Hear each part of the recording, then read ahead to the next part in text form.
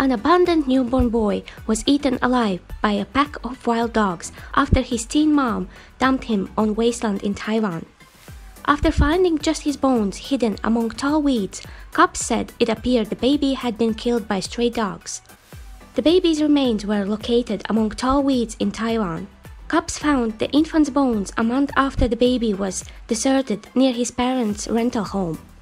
Child's mom, May, who is only 19, wrapped the newborn into a plastic bag before dumping him in the wasteland. The young mom, who was reported as having a mental health problem, the baby's dad, 28, took the mom to the overgrown site, which backs onto the gardens and multi-story residential buildings. The pair rode there on his bike after May gave birth to their baby on October 8.